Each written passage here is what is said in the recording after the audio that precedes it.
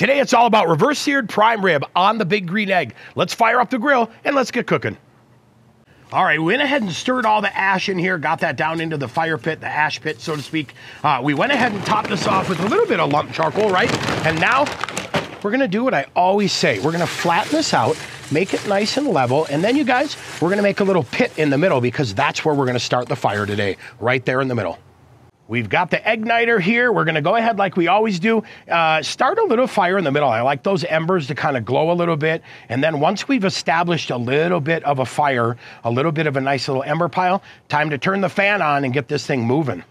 Now that we've got the Big Green Egg started, this top is gonna be wide open because we want it to grow to 200 degrees. So you can see we're nice and cold right now. We wanna get it right to 200 because that's when we're gonna add the convector. So top is wide open, and then check this out. The bottom is wide open as well. We'll go ahead and close the screen. We'll leave the bottom open. Now we're gonna let this guy climb to 200 degrees. We just hit that 200 degrees, and you can see we've got the bottom expander with the convector already loaded in it and a little drip tray as well. So now we'll go ahead and add that to the grill. We'll go ahead and shut this, and then we're gonna adjust the top right about there for now, and then we'll head down to the bottom here, show you how we get that adjusted right about there. We're gonna hold this now right at 250 degrees. All right, before we add that prime rib, we're gonna add a couple chunks of Big Green Egg Hickory because we definitely wanna add a little bit of flavor. And I'm gonna put those on the outside so they don't catch on fire, but smolder. We have our prime rib today, which is gonna be absolutely exceptional. I'll tell you what, let me give you a little look at that. Look at that beautiful, beautiful marbling. Now, we took it out of the package. We've got it ready to go. Here's gonna be our seasoning there. We're gonna use a rub-a-dub blend and a prime rib rub-a-dub blend. So go ahead and get that all mixed.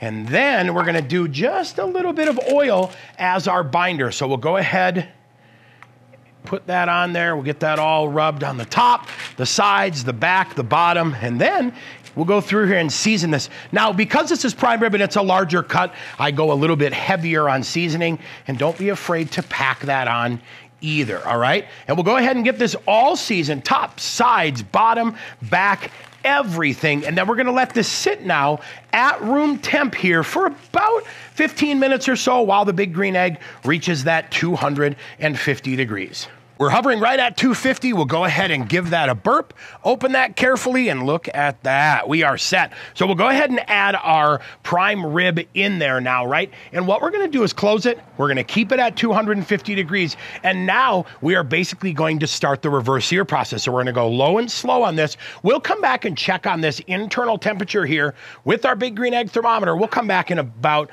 30 minutes and do our first temperature check.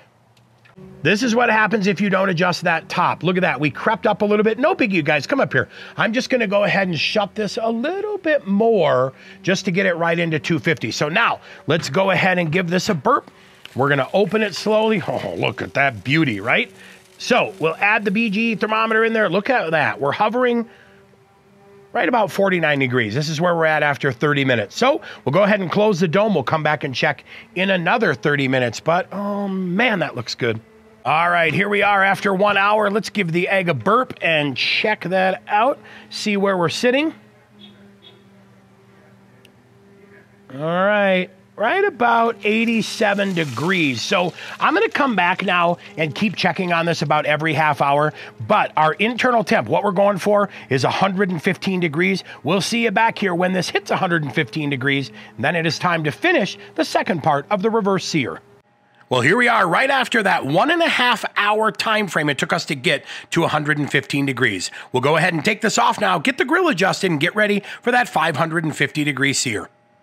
We went ahead and took the convector off, and now we're adding the grill grate back on. We'll close the dome. We're gonna head up top now and adjust that because we need it about 3/4 open to start driving that temperature. We'll head down below and open the bottom as well. Now we're gonna dial it in to that 550 degrees. We'll go ahead and burp the Big Green Egg, get it opened up. We are set right at that 550 degrees. Now, because I'm on my extra large egg, we're gonna go ahead and set this prime rib kind of towards the front, maybe a little bit indirect, if you will, but the goal is to get a beautiful sear and that final crust all over this entire prime rib. So we'll get it closed, let it go. We'll come back in when we are all done.